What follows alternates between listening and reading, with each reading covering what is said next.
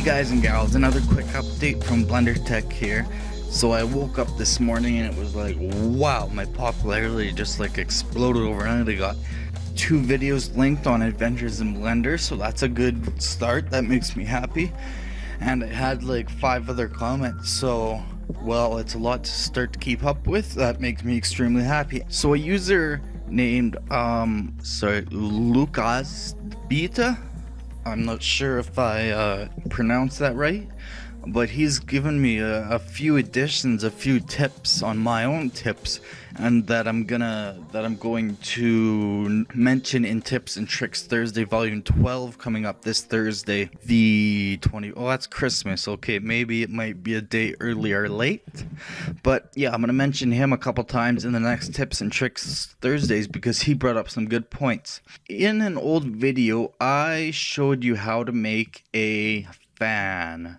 To be honest, I don't even know if I have it anymore. I don't even have the dot blend anymore. But basically what we did is we just took a circle, we extruded it, we filled all the faces, and then we just selected every second face, extruded them out, rotated them individually, that is. You get the idea. And then we just added a subsurf, and it was a basic fan, but it was manually modeled. So he showed me, well, not showed me, he reminded me of a good point of how to do this much easier.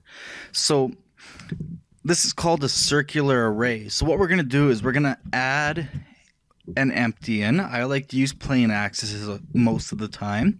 And then we're going to add in a mesh cube. Now, you have to do a little bit of math here. So a circle by stock, if you add a circle, if you go into the F6 panel or operator panel, has 36 vertices.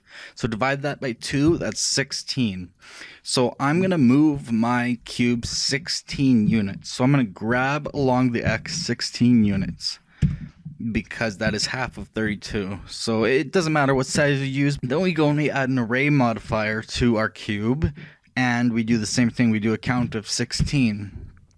And we want no offset. No constant, no relative. We want an object offset. We want to use our empty. Now it does this weird thing. The way to fix that is to, in object mode, make sure your cursor is at the center, or if your empty is in another spot, make sure your cursor is at where the empty is. So right now my cursor is directly in the center of the empty, and hit Control Alt Shift C. So we're setting the origin. Set the origin to the 3D cursor. Again, you'll notice that nothing really happened. Now, however, we need to do a little bit more math.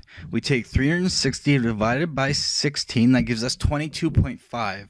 So that means we need to rotate this 22.5 degrees for a perfect array. So we're going to rotate our empty around the Z in this case. You can see it happening already. We're going to go 22.5 degrees. And as you can see, everything is now equally spaced out. If I add in another mesh cube and grab it, you can see from the center we have 16 units along the Y, negative 16. We have 16 units along the X, and we have negative 16 units along the X.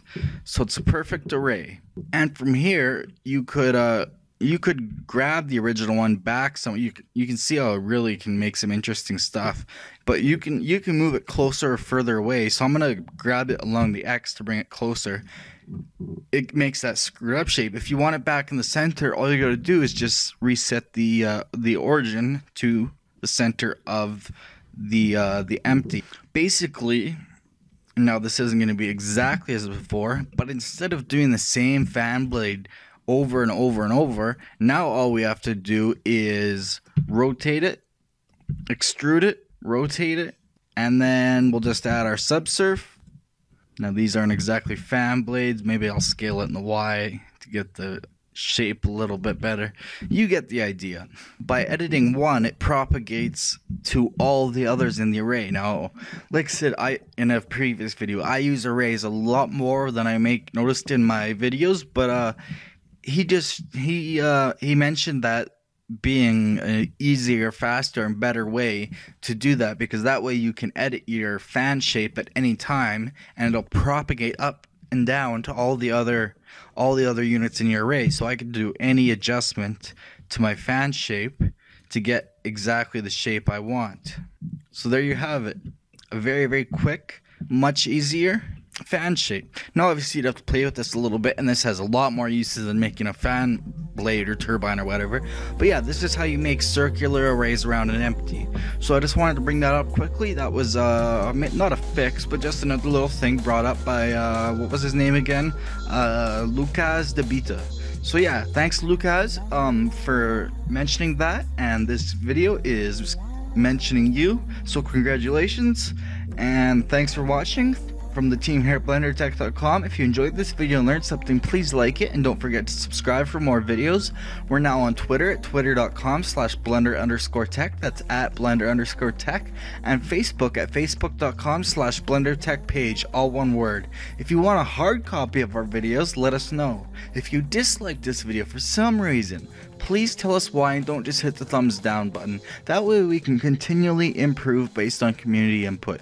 We also take requests. Lastly, see you later, and remember, create your way.